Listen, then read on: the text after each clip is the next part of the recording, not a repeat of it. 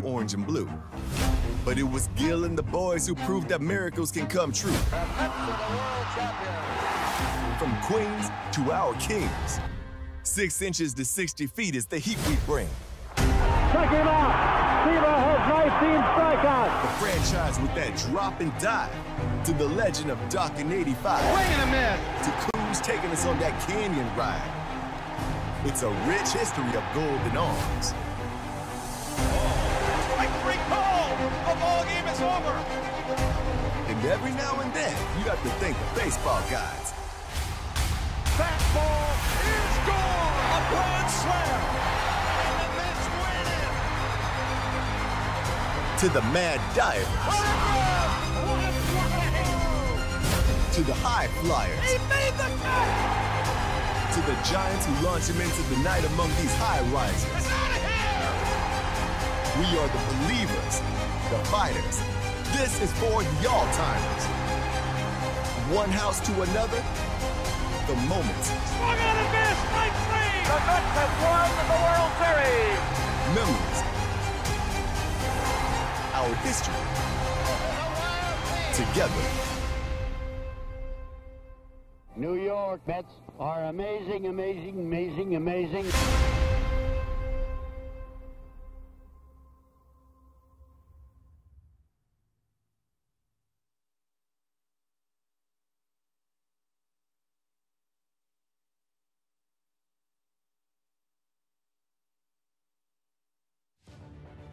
Welcome to Citi Field for tonight's game against the Colorado Rockies and the return of decades worth of very special guests for today's Old Timers Day game presented by Citi. We direct your attention to the field and welcome our Master of Ceremonies, a member of the Mets Hall of Fame Committee and the voice of the Mets on WCBS 880, Howie Rose. Thank you. Thank you very much. And welcome to a real celebration. 60 years ago, a 4-year void in our town was filled as the New York Mets brought National League Baseball back to New York. From the very beginning at the Polo Grounds, through 45 seasons at Shea Stadium, and for the last 14 years here at Citi Field, the Mets have been as much a part of the fabric of this city as Broadway, the corner hot dog stand, and the subway. Simply put, the Mets are New York. Some of baseball's greatest and most famous figures have worn the orange and blue over these 6 decades, contributing to 5 National League pennants, 2 World Championships, and with the promise of more glory to come. Today, we pay tribute to those who have created the special bond that makes the love affair between the New York Mets and their loyal, adoring fan base unique and everlasting. From Stengel to Showalter, from Ashburn to Alonzo, we salute 60 wonderful years of the New York Mets as we welcome back so many of the people who have taken us on this incredible ride. And so, let's introduce our special guests for this afternoon's festivities. An original Met, this lefty was the only pitcher to post a winning record for the 1962 and 1963 Mets, and that wasn't easy. Ken McKenzie.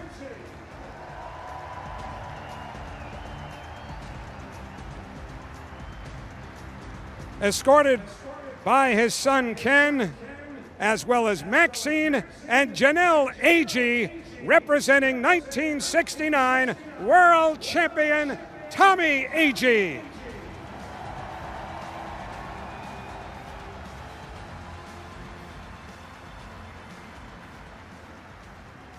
This power hitter led the 1962 original Mets with 94 runs batted in and 34 home runs, a mark that stood until 1975. Welcome back to New York, Frank Thomas.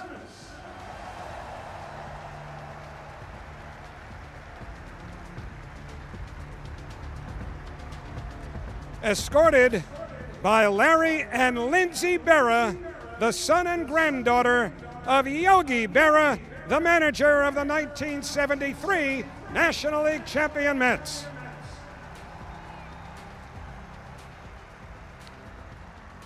This was the first winning pitcher in franchise history. On April 23rd, 1962, we are delighted to welcome back Jay Hook.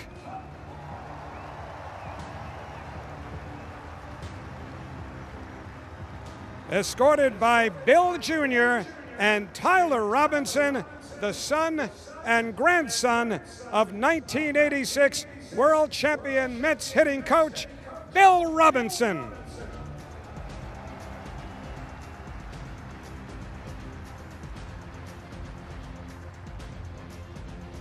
Our next guest led the 1962 Mets in appearances and saves. Here is Craig Anderson.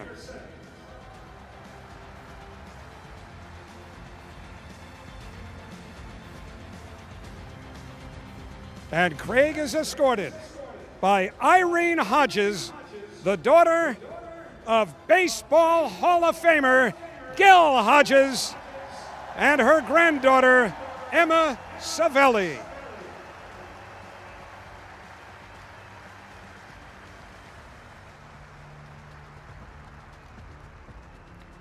This left-handed reliever pitched in the very first night game at Shea Stadium back on May the 6th of 1964, Steve Dillon.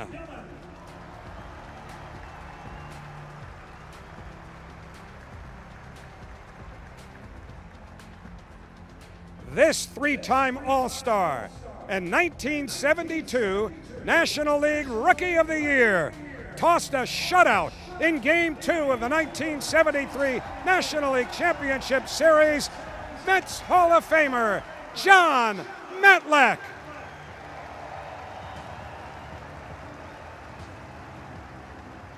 This reliable relief pitcher racked up 65 saves during his 5-year tenure in Queens.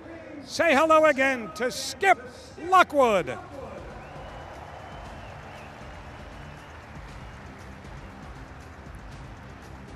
This slick fielding second baseman, and was he good, was instrumental to the 1973 National League pennant winners, Felix Millan.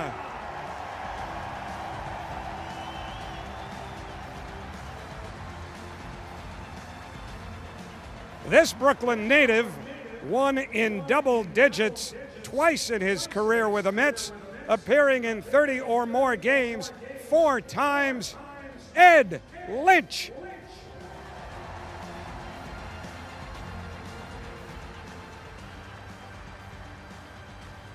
This catcher and 4-time All-Star, nicknamed the Bad Dude, spent 10 seasons with the team. We are so happy he could join us today, accompanied by his son, Justin. Welcome back, John Stearns.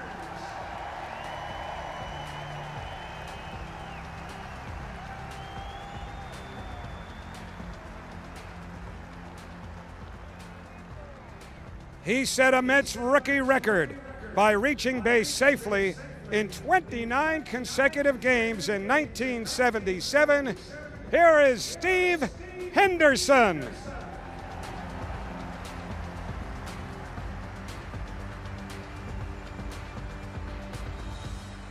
One of the keys to the 1988 National League East champions, won 20 games that year. In 1991, he tied the franchise record with 19 strikeouts in one game, David Cone.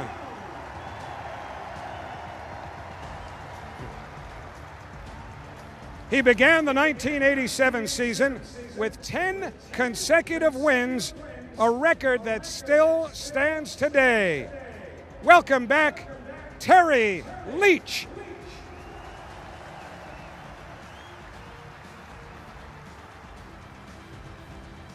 An important piece of the Mets bullpen in 1999 and 2000.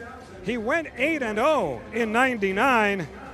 You know what? Back then, his young son would run around the clubhouse. Now that kid runs around National Football League fields. But here's his dad, Pat Mahomes.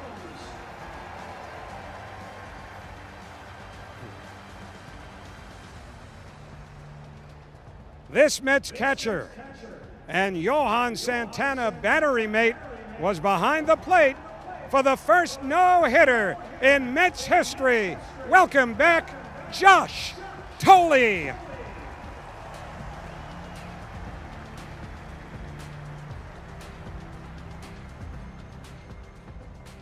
Our next guest had lots of big hits for the Mets, including an RBI single in the 10th inning. In Game 2 of the 2000 National League Division Series, we welcome back Jay Payton.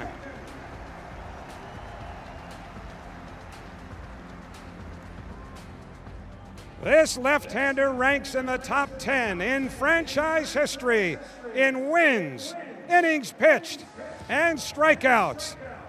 And he won a huge game, a shutout in 1999's one-game playoff with the Cincinnati Reds, Al Leiter.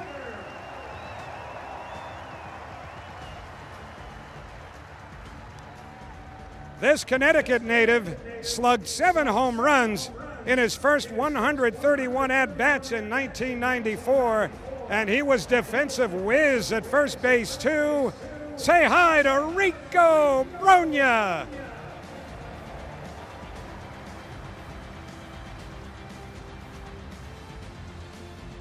Our next guest pitched the Mets to the 2006 National League's Eastern Division title when he shut out the Marlins at Shea Stadium 4-0. Here is Steve Trexel.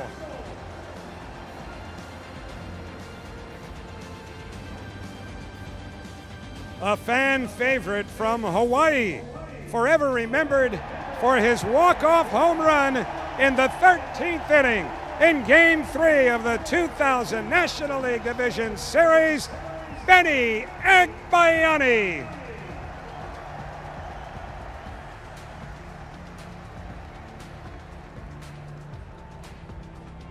The Mets don't win without this durable reliever. He appeared in over 65 games in both 1999 and 2000. As tough as they came, here is Dennis Cook.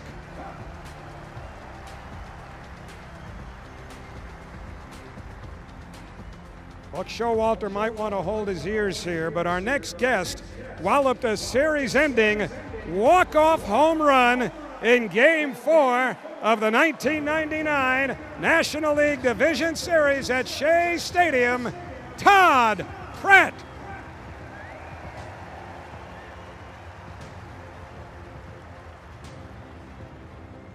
This two-time All-Star ranks in the top 10 in home runs as his fans, Todd's squad, remember them? Cheered them on. Welcome back, Todd Hundley.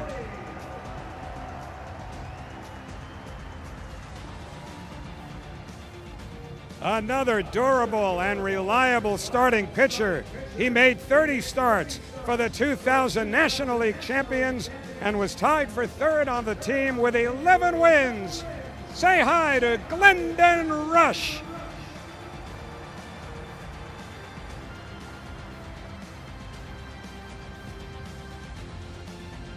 This fun workhorse's 3 postseason wins are tied for the second most in team history. He had a rubber arm. Right-hander Turk Wendell.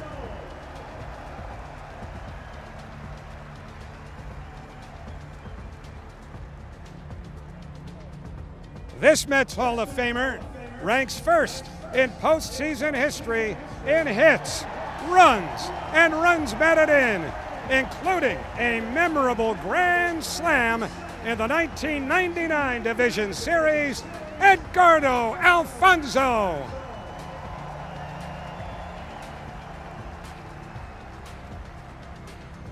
He batted .368 with 8 runs batted in the 2000 National League Championship Series, and then he went on to hit .400 against the Yankees in the World Series. Todd Zeile.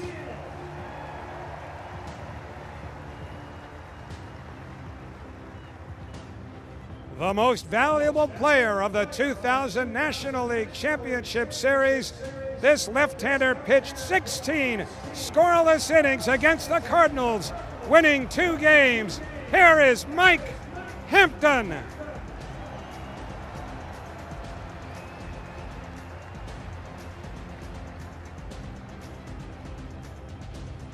A terrific utility player who will forever be remembered for his spectacular catch in Game 7 of the 2006 National League Championship Series, Endy Chavez.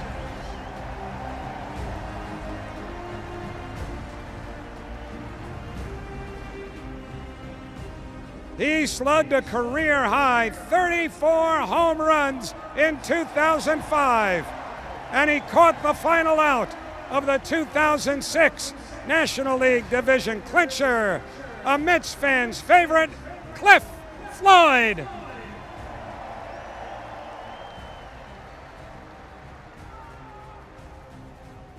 Well, our next guest hit 77 home runs during his 3 years in Queens. Ironically, fans fondly remember a home run that wasn't. His grand slam single to win Game 5 of the 1999 National League Championship Series. We welcome back Robin Ventura.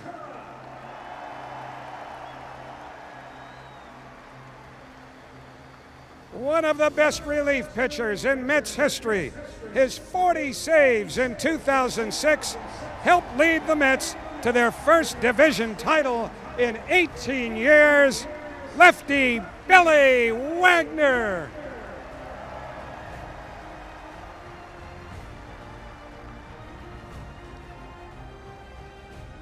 This guest will forever be remembered for his first major league home run in San Diego. Do you need more? Remember, though, he could pitch too. This All-Star won 44 games over 4 years in Queens. Who knows, he might not be done yet. Bartolo Colon.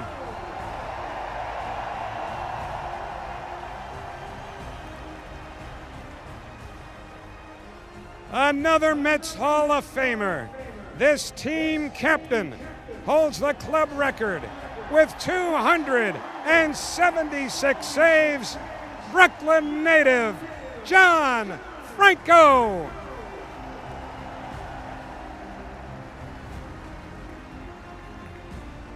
This 4-time All-Star was the greatest base stealer and remains the only batting champion in team history, Jose Reyes.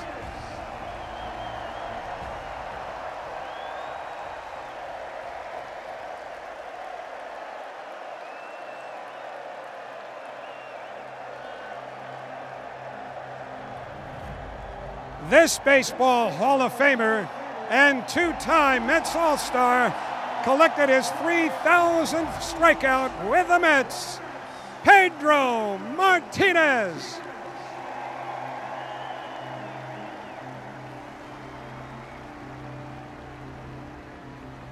And this National League Championship Series most valuable player set a major league record with a home run in 6 consecutive postseason games, helping lead the Mets to the 2015 National League pennant. Welcome back to Citi Field, Daniel Murphy.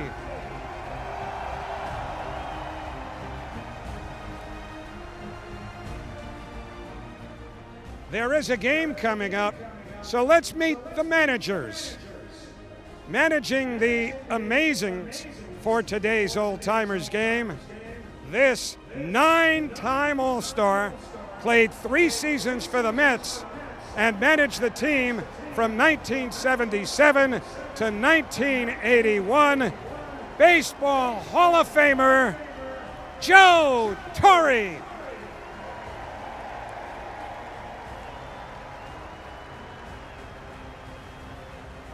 He managed the Mets from 2005 to 2008. He played for the team as well, but he led the team to a National League East title in 2006. Great to have him back at Citi Field, Willie Randolph.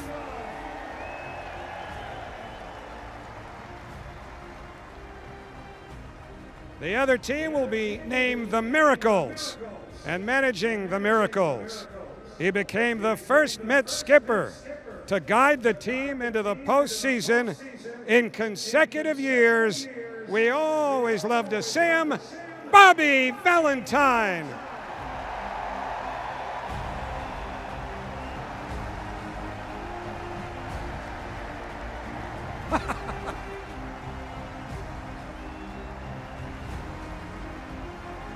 By the way, that was a lock.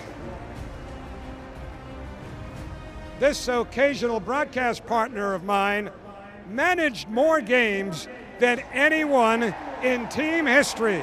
He led the club to the 2015 National League pennant, Terry Collins.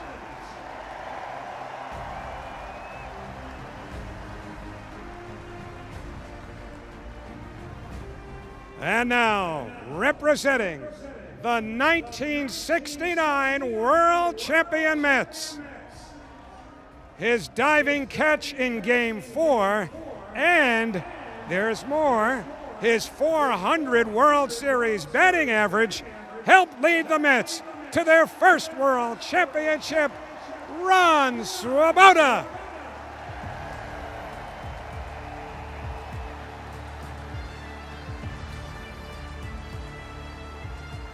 One of the best pure left-handed hitters the Mets have ever had. He batted a robust .538, helping lead the Mets to a National League Championship Series sweep over the Atlanta Braves. Art Shamsky.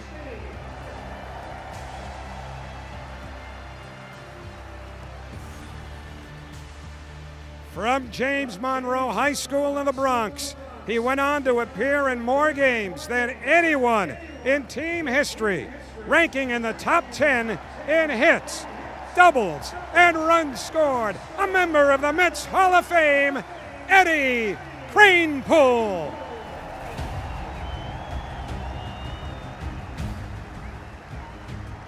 And Ed is escorted by the daughter of Baseball Hall of Famer forever, our number 41, the franchise, Tom Seaver. Please welcome Sarah Seaver Zeski.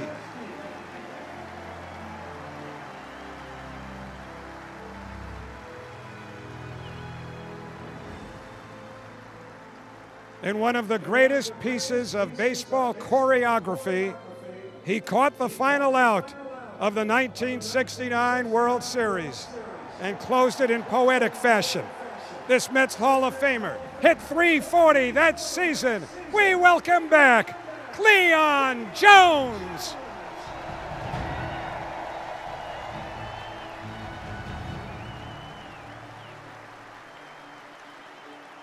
And Cleon is escorted by more Mets royalty. He is being escorted by Kim Harrelson and her daughter, Alexandra Abatello, representing 1969 and 1986 World Champion Buddy Harrelson.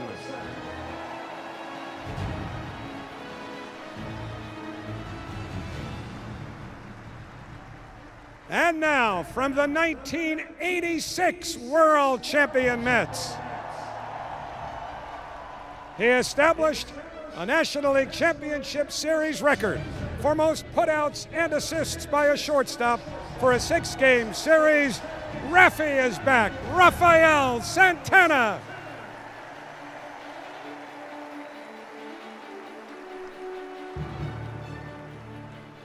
A durable reliever.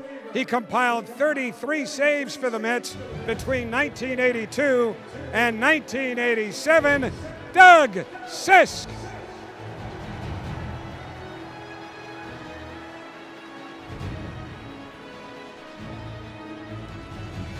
Our next guest set what was a then major league record for shortstops with 88 consecutive errorless games. Kevin Elster.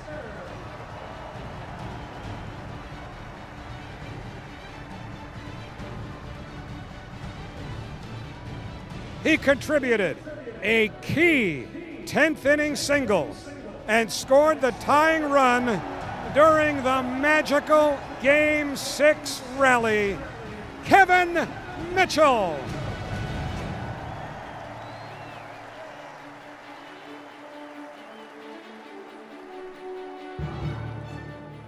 This 1979 All-Star and another all-time Mets favorite began the 8th inning rally in Game 6 of the World Series against the Red Sox, and then with a bases-loaded walk in the 9th, Brooklyn native Lee Mazzilli.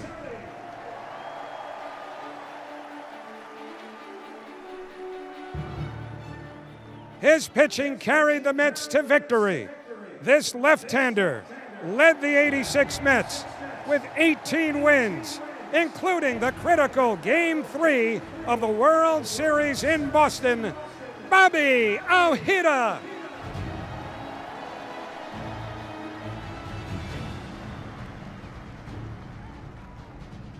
A gritty spark plug. He hit .333 during the World Series and ranks in the top 10 in stolen bases.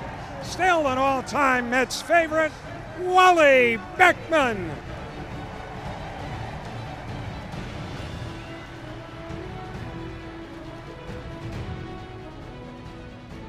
One of the all-time Mets. We know him as Mr. 30-30. He had 3 seasons of 30 home runs and 30 stolen bases, the most in Mets history. Welcome back, Howard Johnson.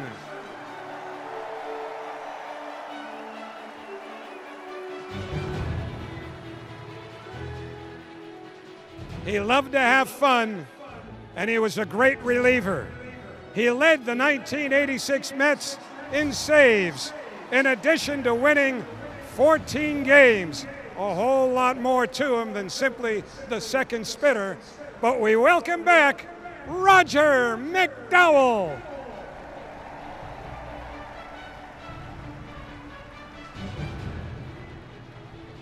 This 2-time All-Star ranks 5th in team history with 98 wins. A terrific starting pitcher, but he'll always be remembered for his heroic relief effort in Game 7 of the World Series. From Hawaii, Sid Fernandez.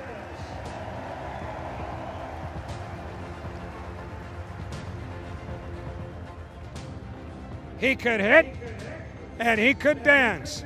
How else do they name a shuffle after you? Yep, the Tuffle Shuffle. He hit .333 during the 1986 postseason. Tim Tuffle.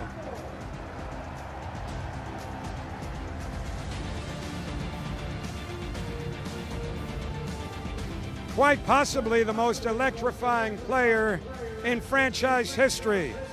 He's a Mets Hall of Famer.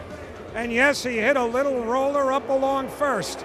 The most famous at-bat in team history. There's so much more to him. We always love to have him here at Citi Field. Mookie Wilson.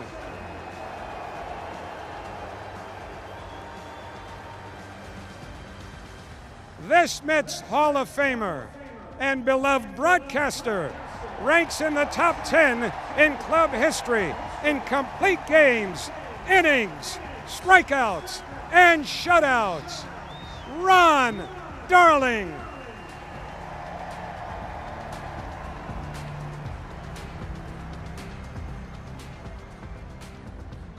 The most valuable player of the 1986 World Series.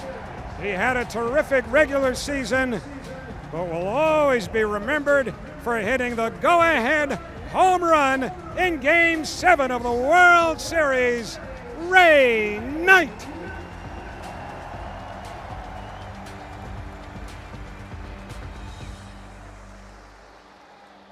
This 7-time All-Star has hit more home runs than anyone wearing the orange and blue. He's a Mets Hall of Famer, Darryl Strawberry.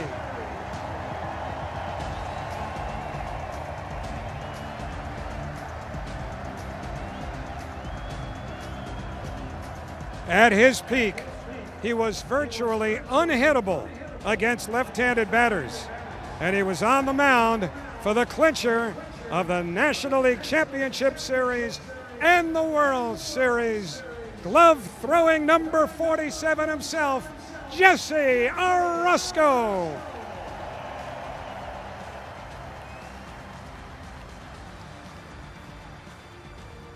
Our next guest made every one of his starts at Shea Stadium an event.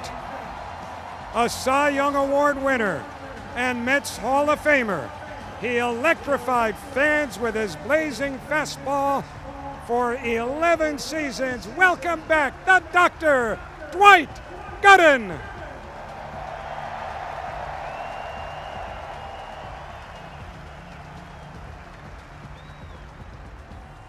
A 5-time All-Star, quite simply the best defensive first baseman of all time with 11 Gold Gloves, the Mets' first team captain. This Mets Hall of Famer had his number 17 retired earlier this year, Keith Hernandez.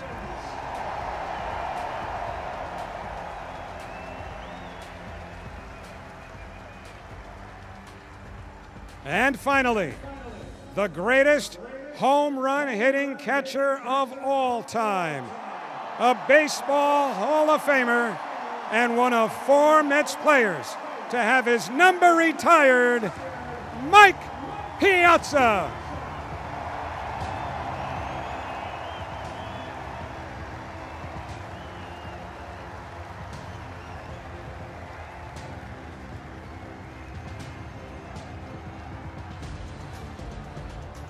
Let's hear it again for your 2022 Mets All-Timers.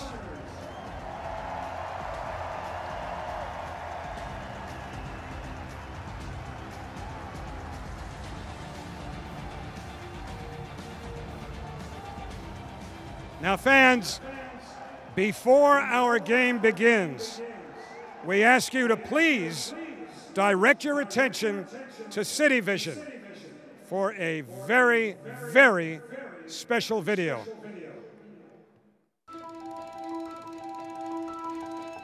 Ladies and gentlemen, Willie Mays. When a ball player is one of the best to ever play the game, he's an all-time great. When an all-time great changes the way we play the game, Quarterback, Forrester by number 600 for Willie Mays. he's transcendent. And when a transcendent ball player calls New York home, he's tied to that city forever. He inspires generations to follow in his footsteps. Many greats have represented this city over the years, but only one has had an identity so unique, he was known as the Say Hey Kid. Willie Mays perfected the craft of baseball. Everyone wanted to be Willie Mays, especially the kids he played stickball in the streets with. When the Giants moved in '58, hearts were broken. But that wasn't the end of Willie Mays' New York story. In 1962, a new tradition was born in New York. And nearly 10 years later, the city was reunited with the Say Hey Kid.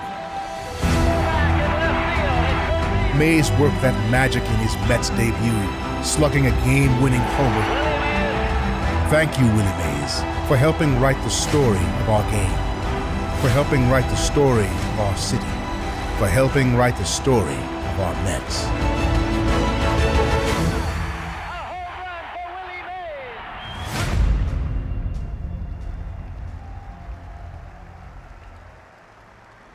Fans, 50 years ago, the original owner of the Mets, Mrs. Joan Payson, fulfilled a promise that she made to herself by bringing the great Willie Mays back to New York from the Giants so that he could conclude his career with the Mets. Now, although Willie was a Met for just 2 years, he helped them win the 1973 National League pennant. In fact, he had a key hit in the pennant-clinching 5th game of the League Championship Series against the Cincinnati Reds, and the final hit of his career broke a tie in the 12th inning of Game 2 of the World Series in Oakland, helping the Mets win the game and even the series. Willie Mays, like the Mets, began his Major League Baseball journey in New York at the famous Polo Grounds in Upper Manhattan. The connection to National League Baseball in this town runs deep. It runs through Willie and courses through the veins of Mets fans. Upon bringing Willie back to New York, Mrs. Payson promised him that shortly after his career ended, the Mets would retire his number 24.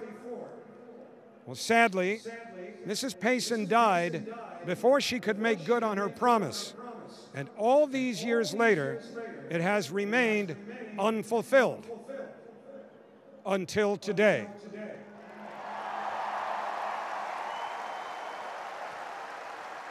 The New York Mets are proud to announce that in accordance with Mrs. Payson's wishes and at the urging of his former Mets teammates, in recognition of his contributions to the Mets, as well as baseball in New York and the country at large, Willie Mays, 24, will take its place in the left field corner here at Citi Field with the other greats in Mets history. From this day forth, no Met will ever wear Willie Mays' iconic number 24. In his honor, please welcome his son Michael, representing the Mays family and joining Willie's teammates on the field for this very special moment.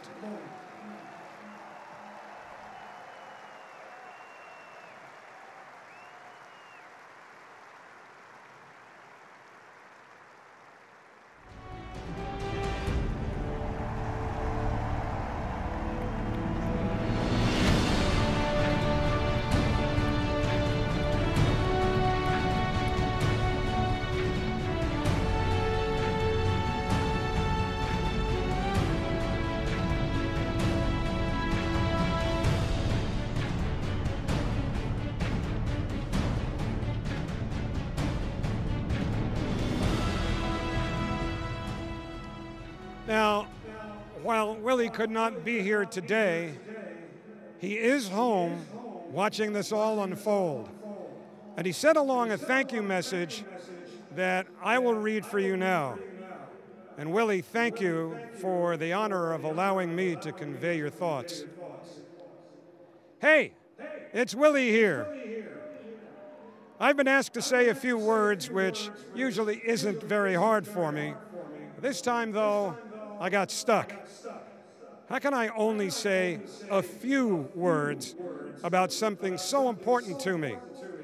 I sat down and thought about how it was playing for the Mets back in the 70s. You might lose a lot of details after so many years, but what I can never forget is the way it felt to be back in New York City playing for the Mets fans. Mets fans are loyal. Mets fans are passionate. Mets fans are loud. They let you know right now how they feel. Well, let me share how I feel today. The Mets retiring my number 24, man, that's the best. And how do I feel? Like I've hit a game-winning homer.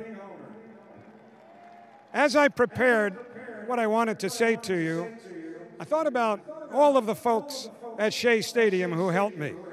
And then I thought about all of the new friends that I've made at Citi Field. And since I've got to keep this short, let me mention an important few. I want to thank Mrs. Joan Payson. I want to thank my Mets teammates. I want to thank Stephen Cohen. Most of all, I want to thank all of you Mets fans. Mets fans always gave me the biggest ovations and the loudest thank yous ever. Today, I return those thank yous from the bottom of my heart. Thank you, Mets.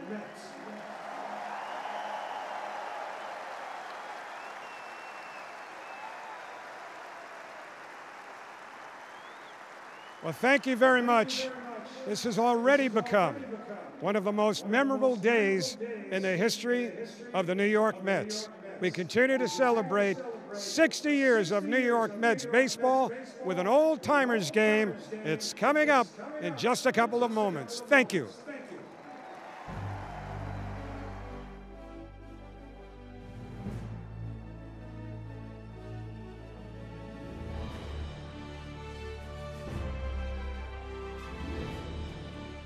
Fans, please rise and remove your caps as we observe a moment of silence prior to the playing of our national anthem. Please direct your attention to Citi Vision for an in memoriam tribute.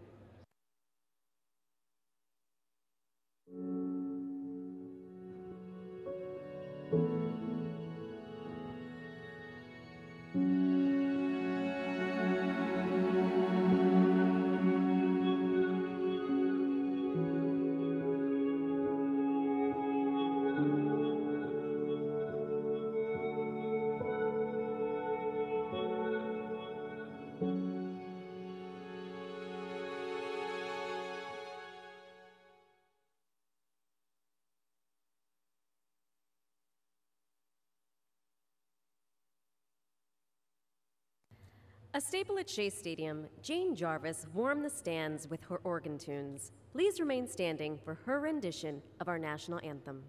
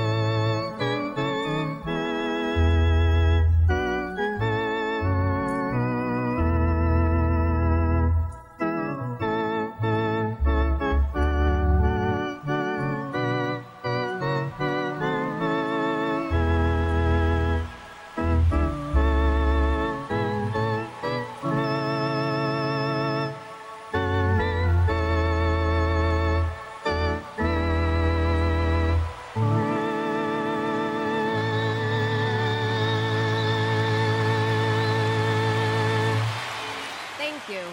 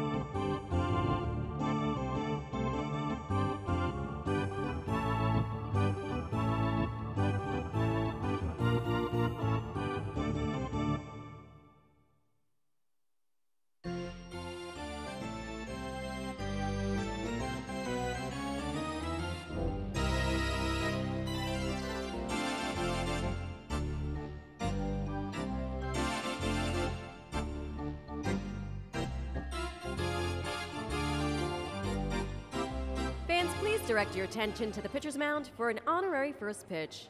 On behalf of No Kid Hungry, please welcome Rachel Sabella. Our ceremonial catcher is Todd Zeal.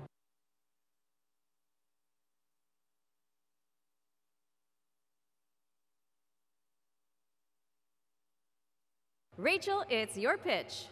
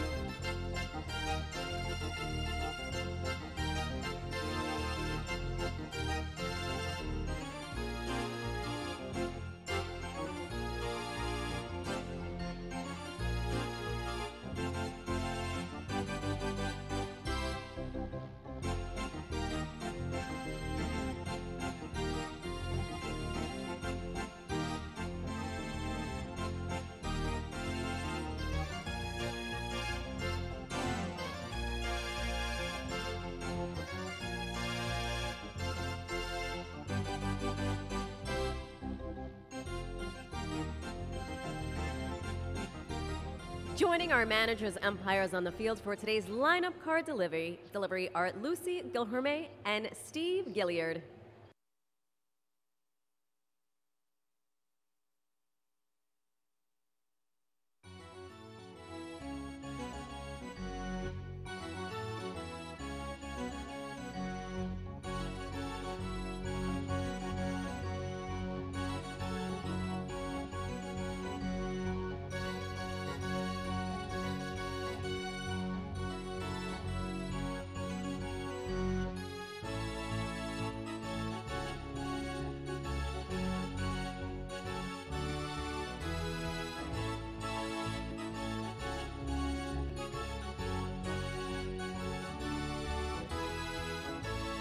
Courtesy of Citi, please welcome Jeffrey Lang to deliver the game ball to the mound for today's Old Timers Day game.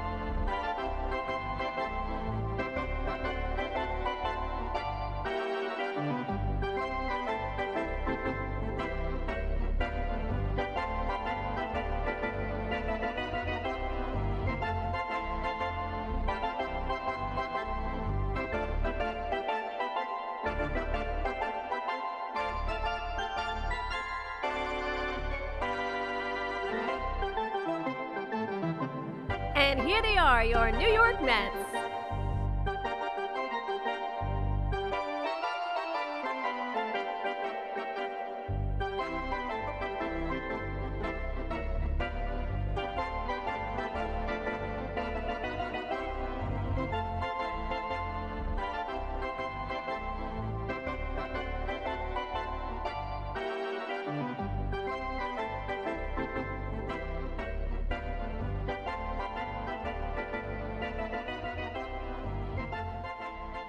Fans, please welcome Alex Mosey to get today's Old Timers game started.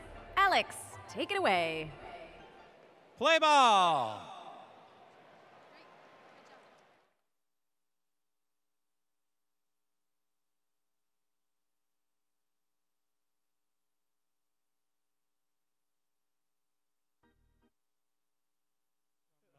From playing computer games last night or whatever you were doing. One other thing. Are we in line to get killed here with an errant throw? It could be. Hopefully, well, anybody got a glove? I'm left-handed. I need a glove. We have to be worried about Reyes, I think, because he can still chuck it. Oh, this is dangerous. I'm not sure Elster's got the arm to hurt us, but Reyes certainly does. So we'll be. We might be in the line of fire a little bit. We're pretty close to being behind first base. All right, now Maz is swinging a bat. See, all these guys are saying, I don't want to play. I don't want to get hurt. I don't want to tweak this. I don't want to do that. They're all swinging the bat. They're all loosening up their arms. I think the uniform. We have to say hello to the folks watching us now on the video board. You know, we're on the video board, Howie. Well, then we have to say hello over there. That's where the camera is. Oh, right. That's and he the did camera. TV last night. That's why he was on computer instead of real TV. So anyway, this is. Can I say something quickly, just from a very Please, personal you're the one standpoint? with the microphone. You want to know what an out-of-body experience feels like? I was 15 years old in 1969. You know how much that team means to me. And so Jane Jarvis would play the Star Spangled Banner on the organ before every game. And I'd be sitting up in the stands, standing at attention, just as I was 10 minutes ago when her organ music was playing, and I'm looking to my left, and there's Ron Swoboda in uniform, and there's Cleon Jones in uniform. That is an out-of-body experience. Well, Howie, we got a game to play here. John Franco's on the mound.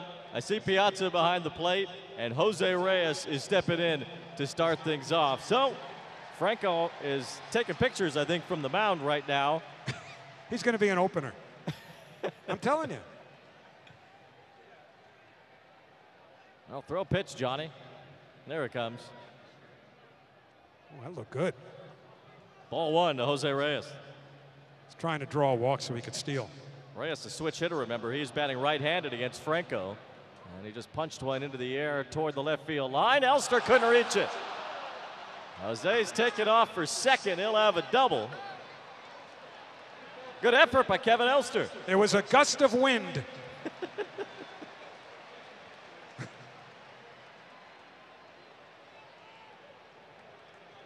So now John Franco's ERA is in trouble. That's a leadoff double, Johnny.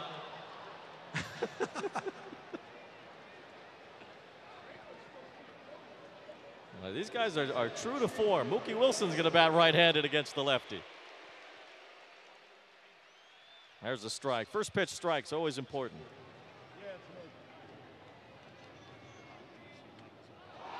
A shot to right center. It's in, a base hit. Jose Reyes is going to score. Mookie Wilson's got an RBI double.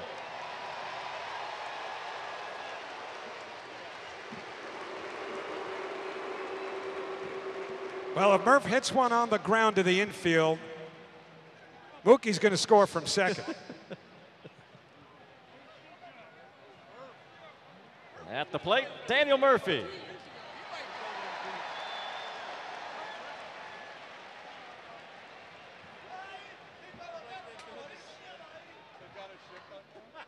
I think the infield shifted here, Howie. I see Tuffle's in right field. He's backed up. There's a drive by Murphy. And it's flagged down. Jay Payton makes the catch.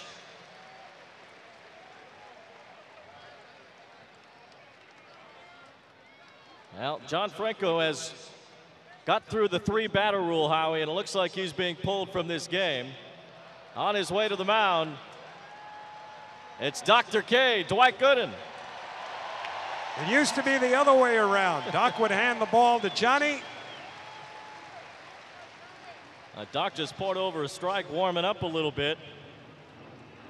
Was there ever a better sight at Shea Stadium than Dwight Gooden on a pitching mound with 50,000 people cheering every pitch? I can't believe my eyes right now. I'm watching Doc Gooden on a pitching mound right now in front of a huge crowd here at Citi Field. Hojo's the batter, Howard Johnson.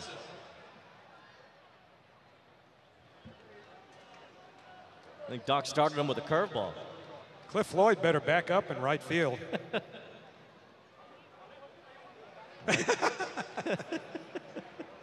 Hojo he's got power.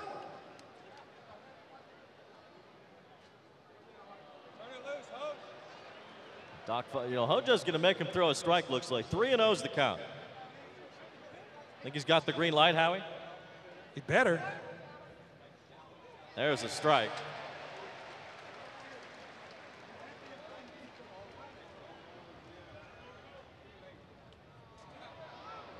Pop up. Elster and Alfonso, it drops. Hojo's headed to first. They might have had a play there, but Hojo's safe.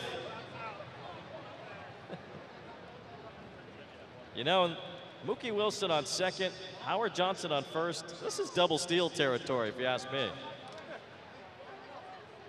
Well, here comes Lee Mazzilli.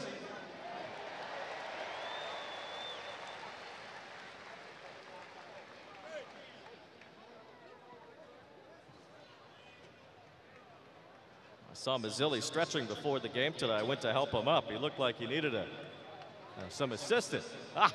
Hey! That was Wayne.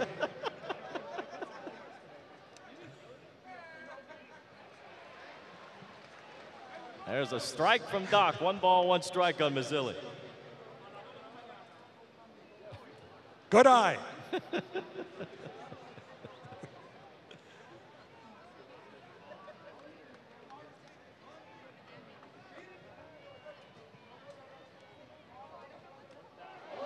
Mazzilli took a big swing. He was trying to hit it into the Coca-Cola corner.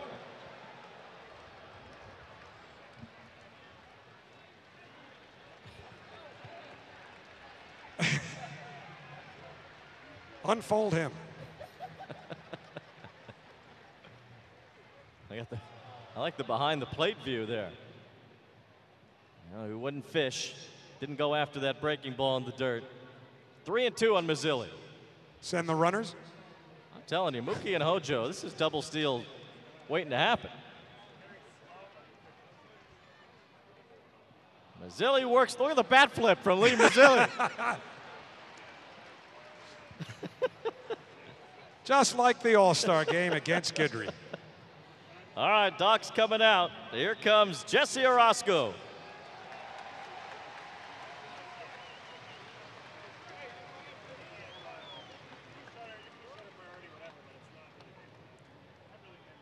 I think Jesse looks like he could still pitch an inning. Well, this is perfect. Robin Ventura with the bases loaded. Mr. Grand Slam. Now, if he hits one here, they got to let him touch all the bases this time. That's up to Pratt. Where's Todd? Get ready.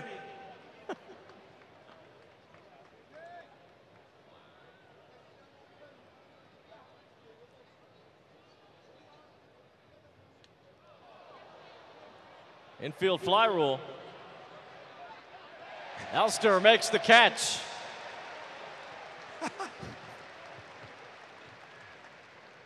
They really did put the infield fly rule on, too. Well, This rules, is serious business. Rules are rules. Our base is still loaded. Here's Steve Henderson. Hendu. Notice that Jesse Orozco got the lefty out in a big spot.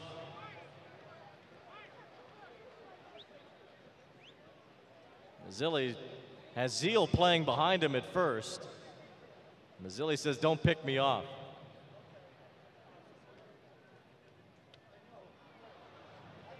Mike Piazza with a chance. Oh, just couldn't reach it. A foul ball. That would have been on SportsCenter, Mike. Might still be.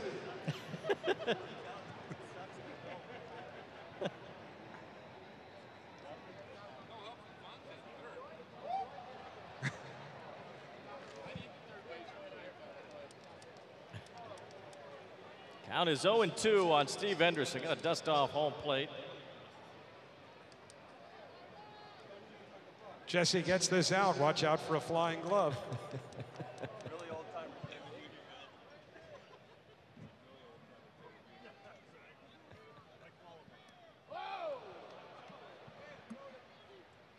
Good save by Piazza. Got a man on third here. You know, Mookie's looking to score.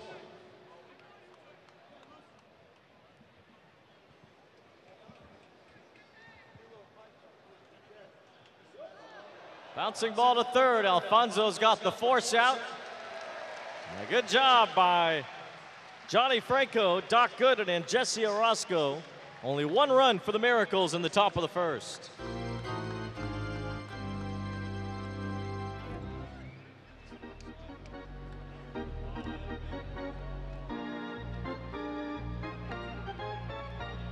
Well, the one thing we can report from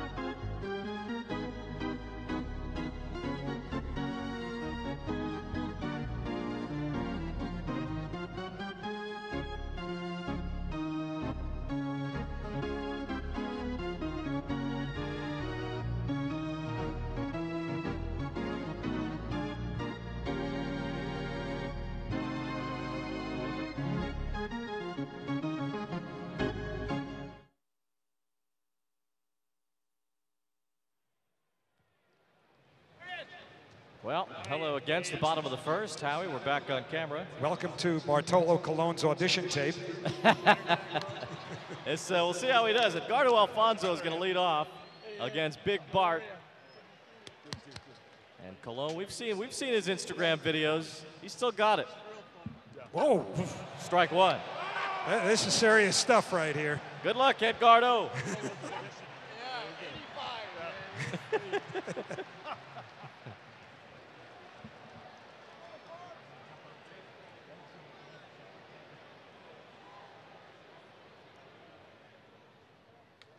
There's a drive. Andy Chavez with the catch. And he didn't even have to climb the wall. Edgardo gave that a pretty good ride.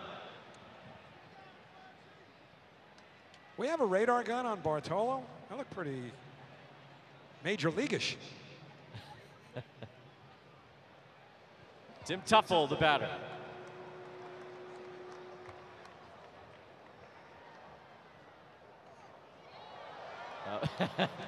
You know Bart's going to pour him in there at least.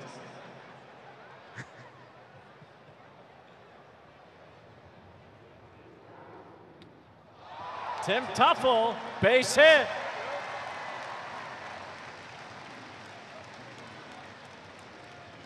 Clean single.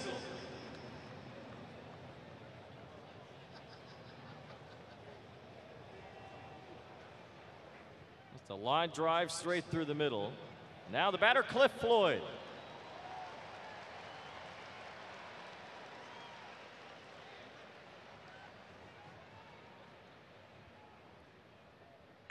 There's a rocket base hit for Floyd.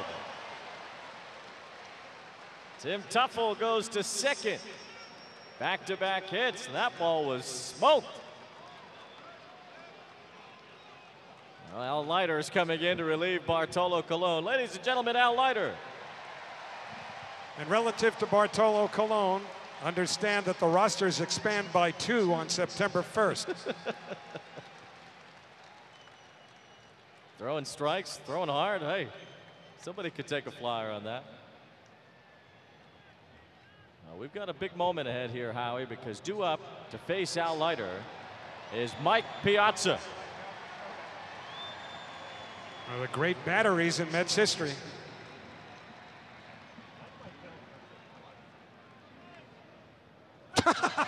Leiter threw one to the backstop.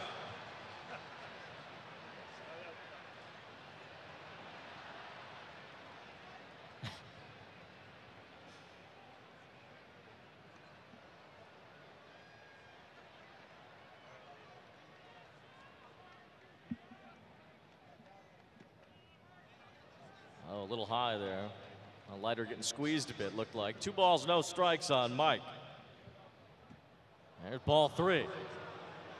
I think by rule, Piazza has to stand there forever until he swings the bat. He's got the take sign. Now go back. No ball 4. No ball 4. Let him hit.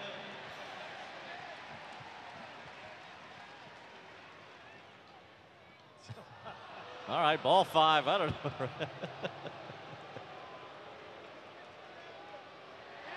Yeah. He's got to stay in. Al still needs to get to his pitch count. All right, 5 balls, no strikes on Piazza.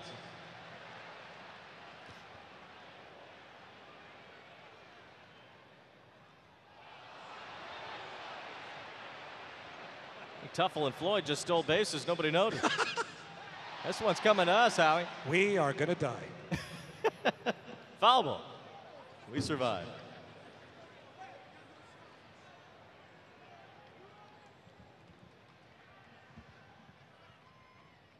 There's a drive by Piazza. Andy Chavez has it. Another one that was hit well. Piazza gave it a good smack toward left center field, but Andy Chavez able to catch it. Tuffle did score, so it's a sacrifice fly, and it's 1-1.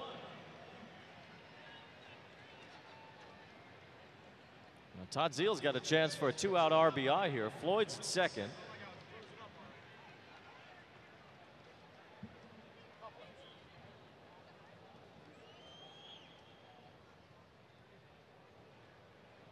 Josh Tolley with a good block back there.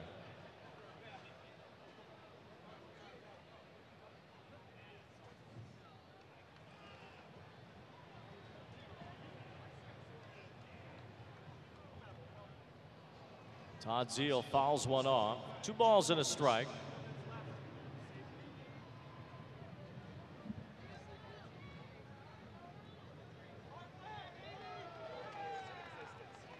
There's a strike from Al Leiter, starting to find his groove.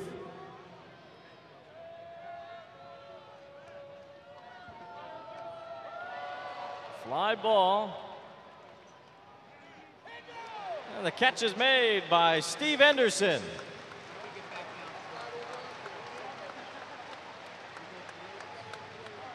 After 1 inning, the score is 1-1.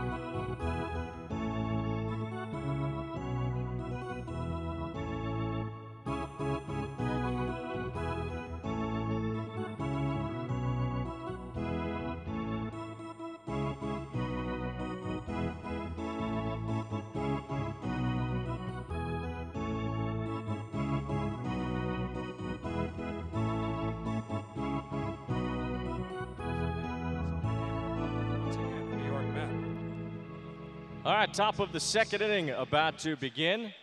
We've had a pretty entertaining start to this one, Howie. Well, promises to be even more entertaining now that the sun's starting to set a little bit. Guys might have trouble seeing the ball. Who knows what could happen? I see Rico Bronya has checked into first base. Rafael Santana over here at short. When you're sitting behind first base, Rico Bronya is as good an insurance policy as you could have. I agree. Endy Chavez, the batter. It shows bunt. Better watch it over there at third base. Edgardo Alfonso. Endy bunt and beat it out.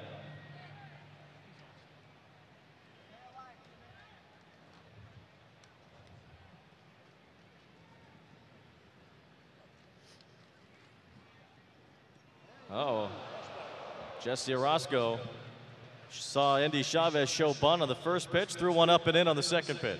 That's just good pitching.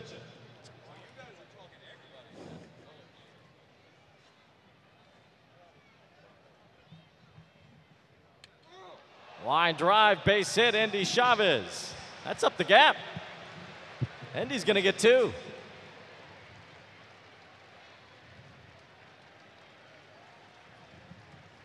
Well, Daniel Murphy is with us right behind first base. And judging by the reaction of the crowd, Murph, you are forever a New York Met. Well, humbling to be back. I was glad to be asked, and these fans, it was such a great reception for all of us as we got off the bus today. It was unreal, and to walk them off last night, yeah, exciting time here in Queens. You're not that far removed from playing. Do you feel like an old-timer even? Tolly's younger than me. Well, you're all over me for. Move him over, Tolly. That'll hit. That's going to be a base hit. Josh Tolly gets a hit. Oh, I think I got to go hit. Well, that's what you're here up. for. Yeah. All right. This is not the on-deck circle, but we're glad you came over to say hi. Cheers, guys. Thanks for having me. Nice Thanks, talking Murph. to you again. Daniel Murphy, everybody. He's Daniel Murphy, and he bats third. Don't forget that. Jose Reyes. 2 on, nobody out.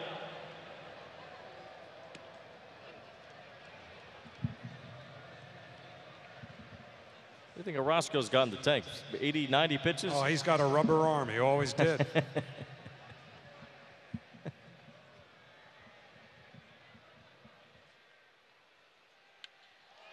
Jose Reyes with a line drive right to Benny Agbayani in left. Benny didn't have to move for that one. Right to him. Nice catch, Benny. And this is great. Steve Dillon will relieve Jesse Orozco, another left-hander. Steve Dillon, whose son works in security here at Citi Field, also pitched in the very first night game in the history of Shea Stadium back in early May of 1964. And here he is, 58 years later, back on a mound, wearing the uniform of the New York Mets and firing darts. How great is this? Classic old windup, too.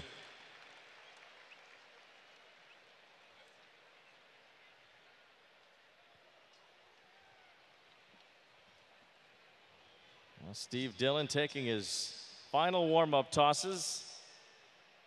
And he'll face Mookie Wilson with runners on first and second. Imagine that Casey Stengel used to bring Steve Dillon in from the bullpen to pitch. And Steve Dillon is here all these years later on the mound. That's something. Wonder if Casey ever gave him a one-liner or two while he was taking him out. Mookie Wilson hits one deep to left over Agbayani's head. Endy Chavez is going to score if he can get around Alfonso over there. Josh Toley goes to third. RBI double for Mookie.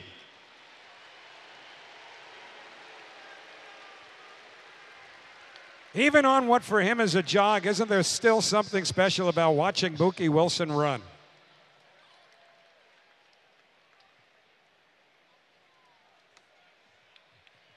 Now it's Daniel Murphy to bat.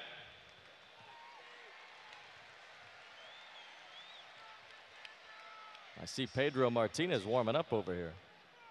I don't know. Maybe Turk Wendell's the one warming up and Pedro's just catching him.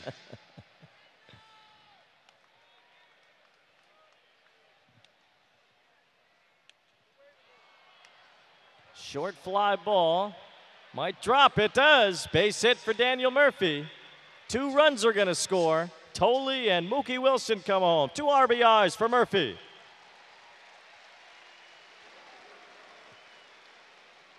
Miracle's building a lead. How he's 4-1. Murph remains a hitting machine. Never a doubt. And here comes Pedro.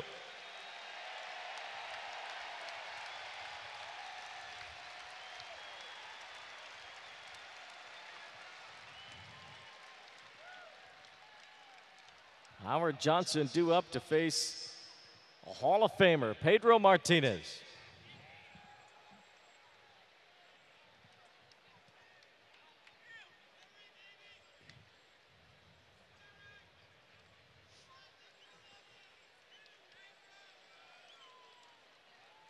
You know, we're used to seeing future Hall of Famers pitching. We see Scherzer and DeGrom all the time, but now we're seeing an actual real-life Hall of Famer, a guy who's already in on the mound, Pedro Martinez. Hojo fouls off the first pitch. Yeah, but he still has that beautiful swing.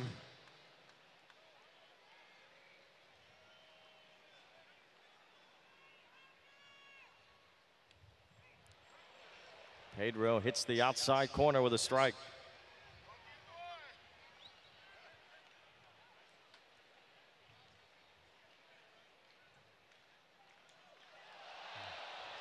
Pedro with a pitch there. Piazza, like he was calling for a pitch out or something. Who's catching now? Who is this? Oh, Zeal's catching. Howard Johnson struck out, so now the batter will be Robin Ventura. Batting out of order. What happened to Mazzilli? He's still trying to get unfolded.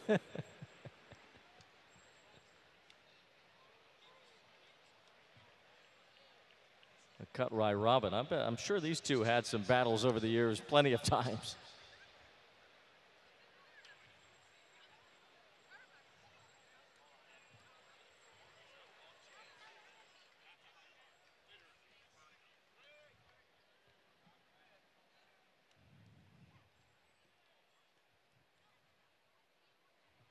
Two balls, one strike on Robin Ventura.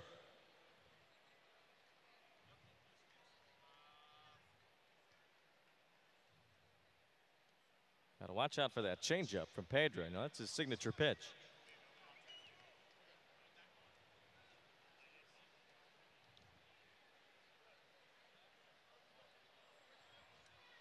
That would be ball 4 if we're doing that.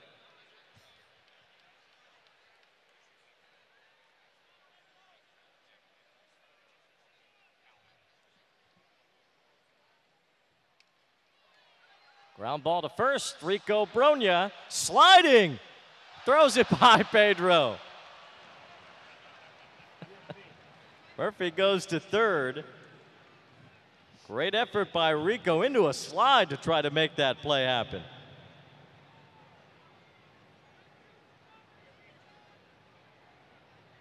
Sometimes the instincts just seem to kick in, and you see the ball there, and Rico slides around it, tries to make the play to first. The batter here is Roger McDowell.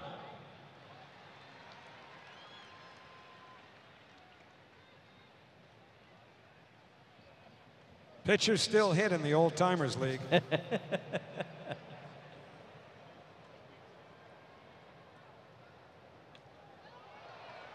Might squirt through. It does. Base hit, Roger McDowell. It drives in a run.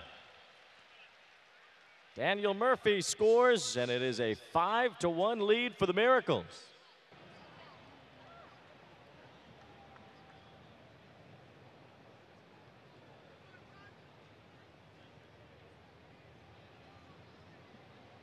Andy Chavez steps in. Hit the ball hard his first time. Got under this one. And the catch made in left center field by Jay Payton to end the inning.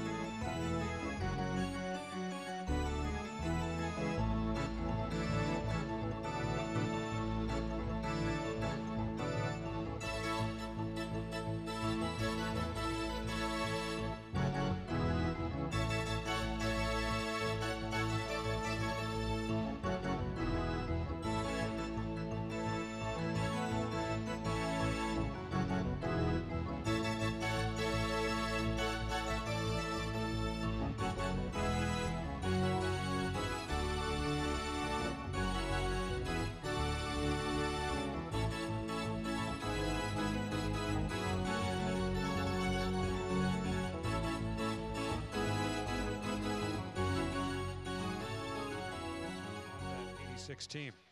You know, Howie, I feel like there was a missed opportunity with McDowell going to the outfield to have a Roscoe pitch and then for them to switch like the old days, and then have McDowell pitch and a Roscoe play the outfield. One very special night in Cincinnati, and Turk Wendell is back. Rosenbag just got the worst of it. Batter is Todd Pratt. And Turk still got a good breaking ball, looks like. Turk could pitch tomorrow. He could pitch then on Monday, Tuesday, Wednesday. He could pitch every day. Pratt gets a hold of one. And Andy Chavez is there to make the play. Buck is probably thinking, sure, now it stays in the park. If Buck had Indy, you know, maybe things are different.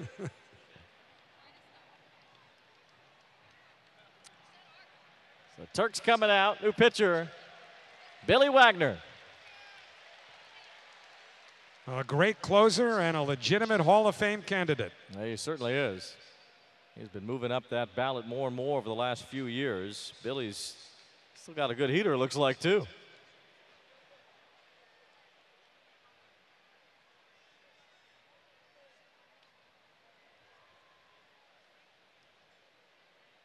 Lee Mazzilli is going to help John Stearns coach first base.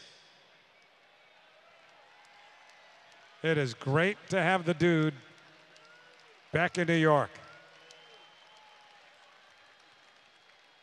I like that Hojo's wearing some sort of TrackMan tracker, too, to make sure the analytics staff gets what they need info-wise from Howard Johnson.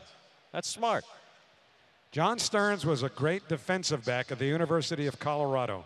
He was once asked, where do you think you would have wound up if you'd played football professionally?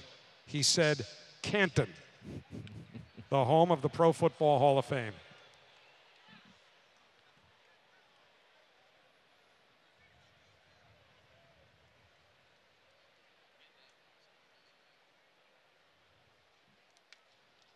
Elster hits one toward right.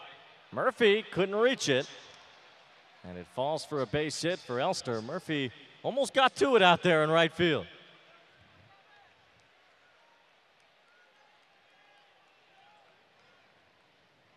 One out, don't get picked off.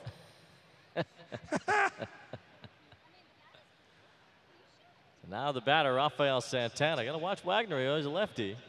Got that pickoff move. Yeah, we better watch it. Wagner blowing fastballs by guys in the old timers game.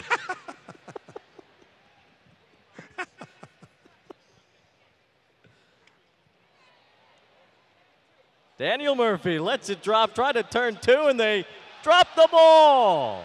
Would have been a double play, but Santana reaches. Hojo couldn't hold the throw from Jose Reyes. It was a knuckleball. It was the camera's fault.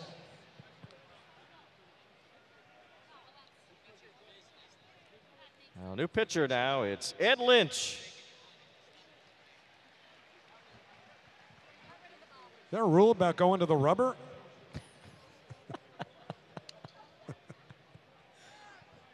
Yeah, get up there, Ed. There we go.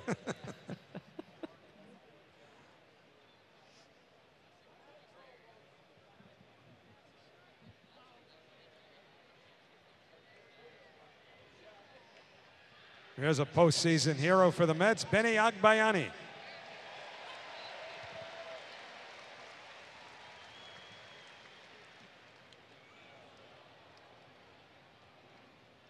Fouled the first one back from Ed Lynch.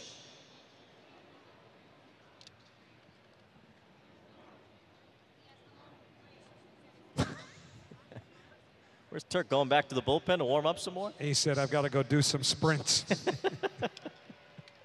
There's a drive to left by Agbayani. Mookie catch up to it. Yes, he can! What a catch by Mookie!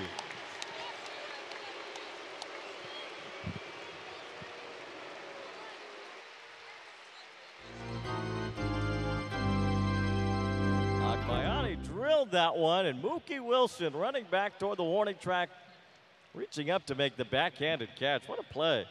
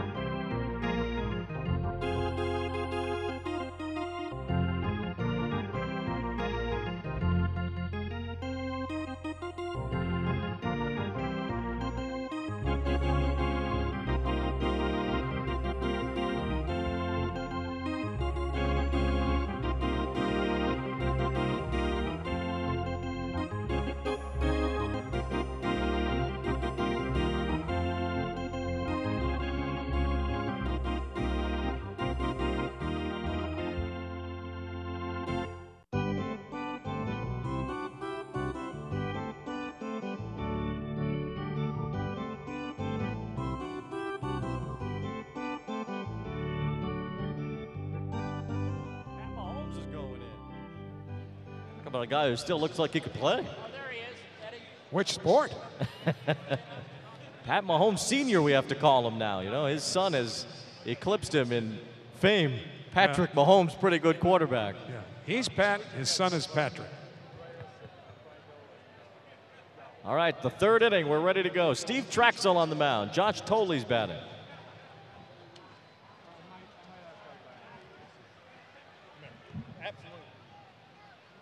It's like Todd Pratt is catching, I believe.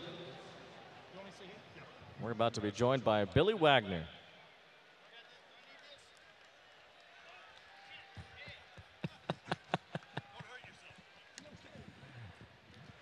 Well, Billy Wagner is with us in the booth right now. And Billy came a lot closer to getting hurt putting the headset on than he did throwing a pitch. Were you throwing 95? No, I was praying that it wouldn't hit back at me and that I didn't have to do anything but just throw strikes. Josh Toley just got a base hit. It's really easy to get base hits right now, too. Well, it doesn't count against your ERA, so let everybody have fun. Yeah, but it goes down on your WAR, Yeah. whatever that means. Well, this is one of the first times I think you've been back at Citi Field representing the Mets since you left them as an active player. Does it kind of put that Mets blood back through your veins? Well, I tell you, I had the greatest experience as a Met. Coming up and, you know, I don't think everybody thought I would handle being in New York as well, being from a small town. But I tell you, the city just embraced me. It was great atmosphere, great teammates.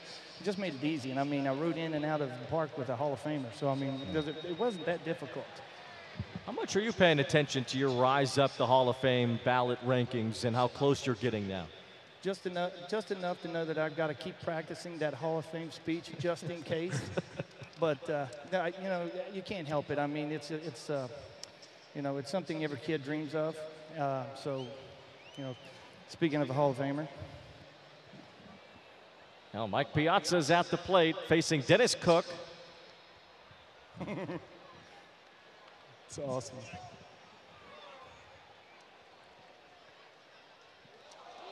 Oh, Mike couldn't catch up to that pitch from Dennis Cook.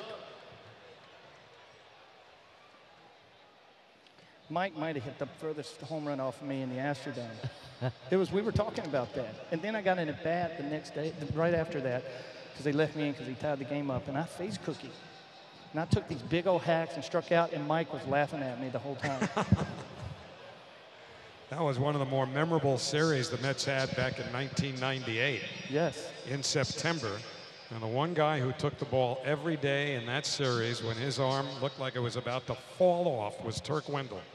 What's new, right? I mean, ever since I met Turk, when his agent was my agent at the time, and so I was introduced to Turk when he was in Chicago and had, you know, that deer antlers and everything else hanging around his neck. And so that was so much fun to watch him and how he threw. Mike Piazza gets a base hit. You and Piazza had some battles both ways over the years, too. Yeah. I enjoyed it. I mean, you know, when you face the best of the best, you know, there's nothing wrong with getting beat by that guy. And I like challenging him. We had some good battles in L.A., and then when he came to New York, I mean, it was just fun, you know, the Marlins. I mean, it was just he's a great player, and, you know, it's been a fun experience facing him. And, I mean, he's intimidating. He stands up there, the ball, there's only a few guys where the ball comes off their bat, it sounds different. He was one of them. And when he hit that home run off of me, it sounded like he'd hit that with just ivory. That thing was a rocket. It was impressive. We hear that same sound when Pete Alonso gets into one. Todd Zeile batting with the bases loaded. That ball, Turk almost got to that one in foul territory. What do you think of Turk playing third base here, Billy? Interesting. Interesting right here. I mean, I don't know if it's a good defensive strategy we're going with right here. Even players second-guess managers. There's a ground ball base hit for Zeile. These guys are taking it way too serious. Jose Reyes is going to score on that. 2 RBIs for Todd Zeile. Is there a mercy rule in this? We're getting there. Glendon Rush coming on to pitch for the Mets now. Aptly named because he could get through an entire 9-inning game in about 2 hours. to see Glendon swing the bat, too. You know, he could hit a little bit. That's right. And they'll tell you, the only person here that hasn't gotten at bat is really Mike Hampton. I think everybody wants to see Mike Hampton swing. Wow, that's true, too. Robin Ventura with a fly ball. It drops in.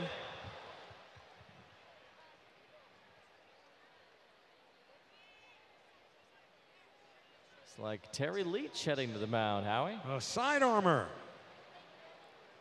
Won 10 straight games in the 1987 season for the Mets when they really needed help because so many pitchers had been injured.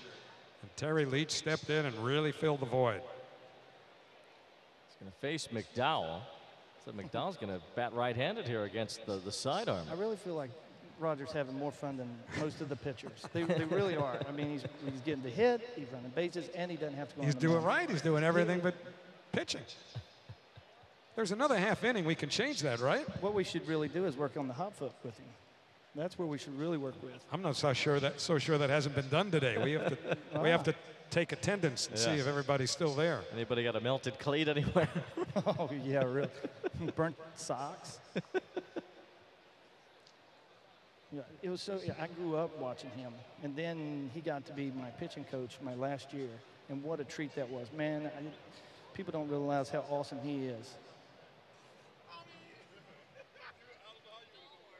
Now Terry Leach still throwing sidearm. That's why Roger's batting left-handed. He's taking this at bat very serious, you can tell. A lot of guys taking a lot of pitches here tonight, more than I thought we would see.